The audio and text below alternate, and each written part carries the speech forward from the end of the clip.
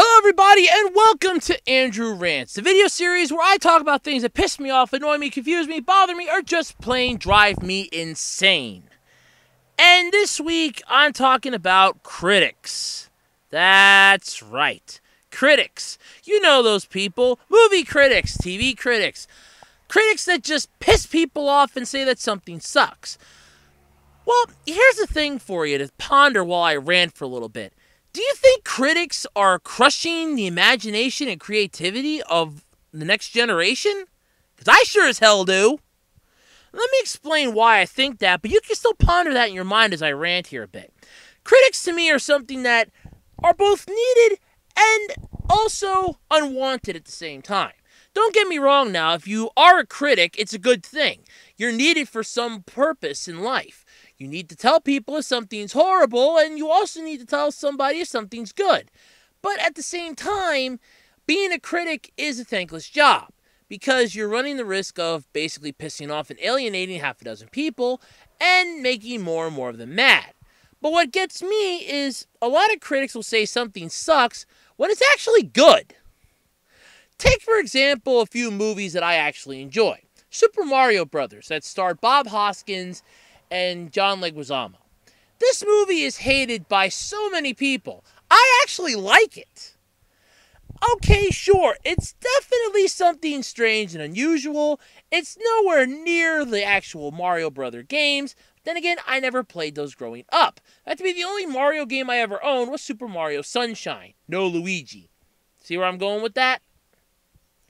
But anyway, that movie is hated by so many people, yet I love it. I think it's a wonderful movie. Yes, some of the things could have been done better, but still, for the time, it's got a decent plot, and it's pretty damn good as far as I'm concerned.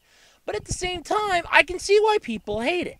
But critics will find a newer movie, like let's say, let's go with, oh god, what was a really... I don't really want to go this route again, but I'm going to. I have to. Let's go with the Power Rangers movie. That abomination that came out back in March of this year. Yes, we all remember that. I've bitched about that so many times on my podcast, which, by the way, you can find here on YouTube. New episodes uploaded every Sunday. I've bitched and complained about that so many times, it's not even funny anymore. But anyway, let's go with that. The critics loved it. They say it's a great and wonderful movie. I refuse to see it. From the trailer alone, they already show you what half the movie's going to be. You know what the movie's going to entail. Just from the trailer alone, you saw the entire movie. You can piece together what's going to happen.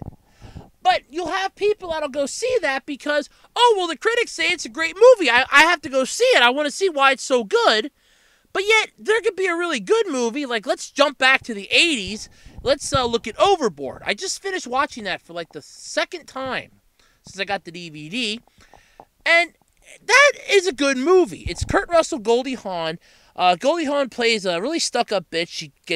She falls overboard and gets amnesia and ends up living with some guy that she pissed off when he was building her a closet. And he fakes and makes her believe that she's his wife and mother of his 4 sons. It's a good movie, but why they need to make a reboot of it, I'll never know, but we'll get in. I'll talk about that at a later date. Anyway, critics were saying that movie was cliched, it was bad, unimaginative, unappealing. I thought it was good.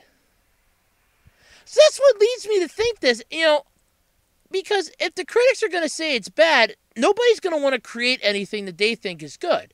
I mean, somebody could go see a movie that the critics say was horrible, it was a piece of garbage, don't go see this, and that could inspire them. That movie could have something in it that could inspire them to create something wonderful with their life. I mean, they could end up doing something magnificent, but they may never get that chance because a critic said, oh, no, this movie's horrible, don't go see it. And it's like, well, you don't know it's bad just from your standpoint. I mean, how many movies does a critic have to go see a week? A shit ton. How much stuff do they have to critique and criticize a week? A lot.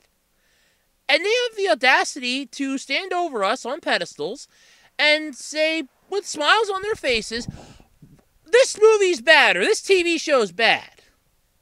Now, I've reviewed stuff myself here on YouTube under Andrew Reviews. Now, my stuff that I review are mostly toys and everything else. And they've been out for a little while, so it's not exactly something that you can't find other people's opinions of, and it's mostly my opinion based on what I show you. But critics, they hold the power to make or break something literally in the palm of their hands.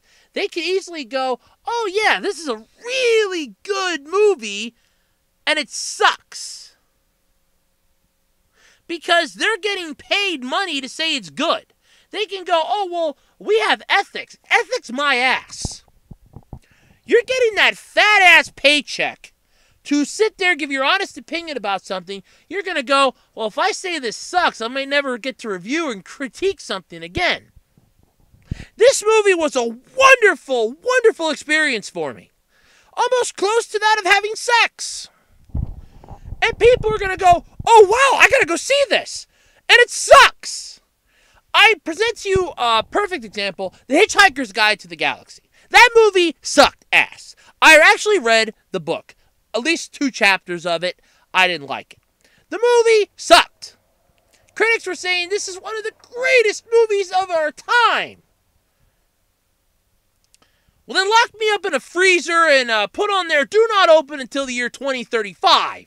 Because obviously our time sucks if you have a movie that's that bad. That's what annoys me. And critics still do this to this day.